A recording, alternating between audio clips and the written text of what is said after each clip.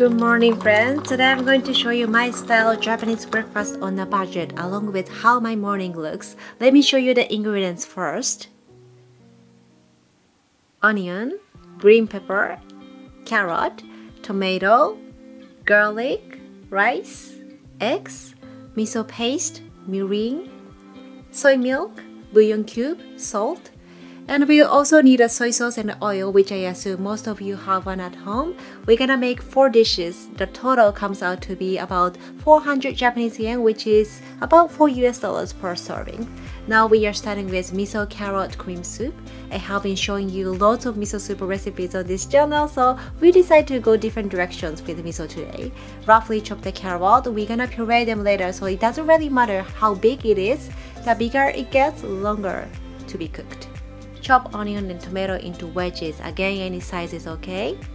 By the way, a typical Japanese breakfast is composed of rice, soup, along with one main dish, usually the fish and egg, also a couple side dishes. I already made a recipe video about the most standard Japanese breakfast, so let me leave the link for you in the description box.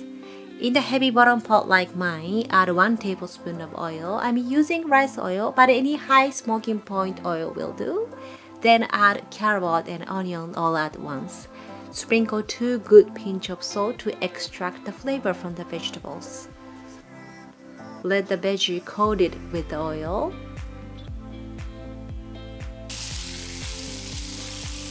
Pop the lid and steam it over low heat until the carrots are willed. Stir them occasionally to prevent them from burning. And meanwhile, let's work on the green peppers. Remove the seed, then thinly slice it. When you cut in half, then remove the seed. There will be lots of seed scattering on your cutting board, so try this way.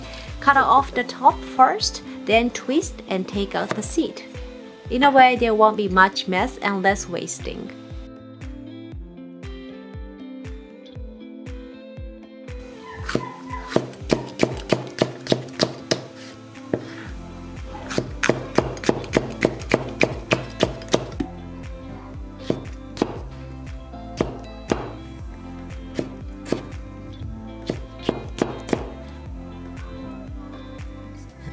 Mince or crush the garlic. And for the sauce, just mix 1.5 tablespoons of miso paste and 1 tablespoon of mirin. I'm using yellow miso here. Then give it a good mix until it's well combined. To know more about the Japanese condiments, watch my Japanese pantry essential videos. And let's check on the soup. Carrots are newly fully cooked and caramelized. At this point, add tomato. Give it a good mix, then pop the lid. Cook it all for another 5 minutes over small heat. And for the main dish, I make carrot egg omelette. Shred carrot into thin matchsticks.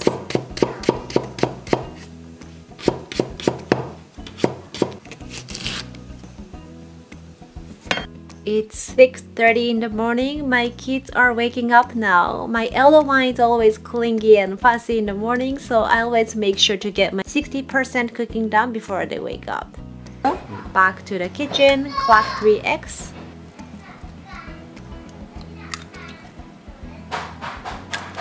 Whisk them together until the egg white and egg yolk are cohesive.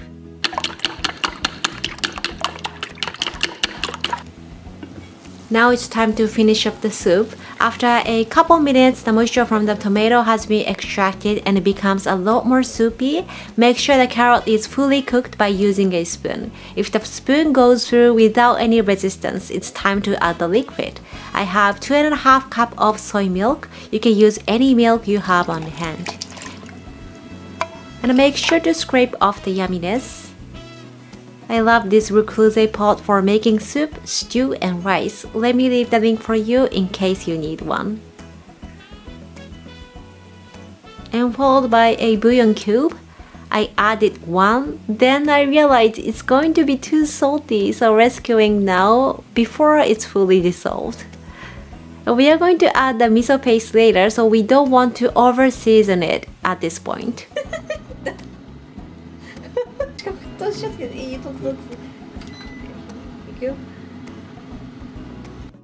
When the bouillon cube is fully dissolved, time to puree them. I'm using an immersion blender, but standing blender will be perfectly okay. Just make sure to let it cool down, otherwise it's gonna cause an explosion. I want the soup to be nice and creamy. Looking good? At this point, add about 2 teaspoons of miso paste. And make sure to taste it before you serve. If it's too salty, go ahead and add more milk, or it's too bland, add salt. I actually made this one the night before so that I can save my time in the kitchen next day. It also freezes beautifully, so perfect for the meal prep. I try to tidy up as I cook it. And from now, 2 dishes will come out in less than 10 minutes. Back to the omelette. To a pan on high heat, add oil. Again, any type of oil with high smoking point will do.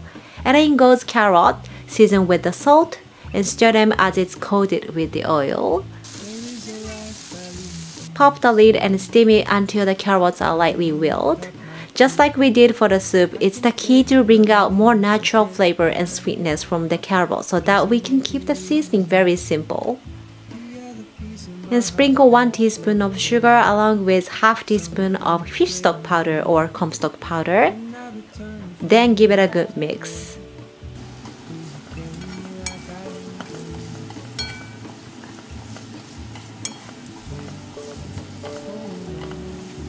And now it's time to add eggs.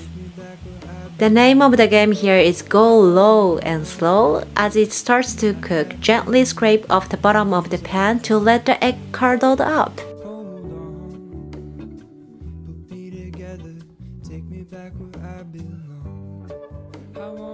When the surface is still runny, off the heat and we're gonna plate them up.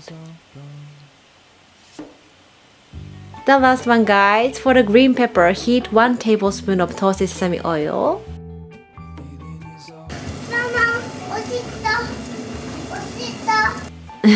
Then goes minced garlic and green pepper. Stir them for 2 minutes over mid-heat, and we want the green pepper to be al dente.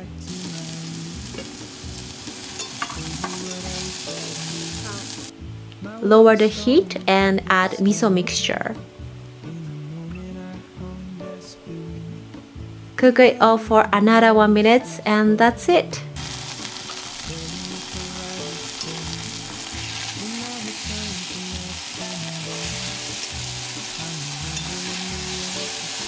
Now let me show you how I assemble everything.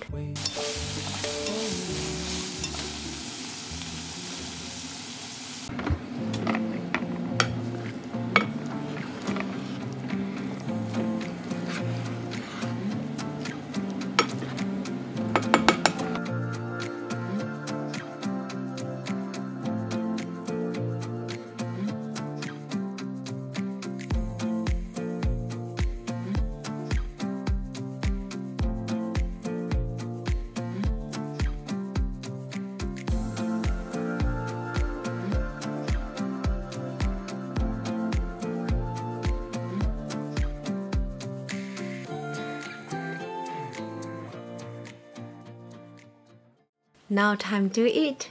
Just a quick update, my elder one started his kindergarten this month and my family is still in the transition of new life. I especially have to make 2 bento boxes now every morning. For daily food life, please follow me on the Instagram at Miwa Japanese Cooking Class. Tag me if you make any of my recipes. Don't forget to subscribe if you are new. Thanks for hanging out with me. See you on the next one. Bye bye, mata ne!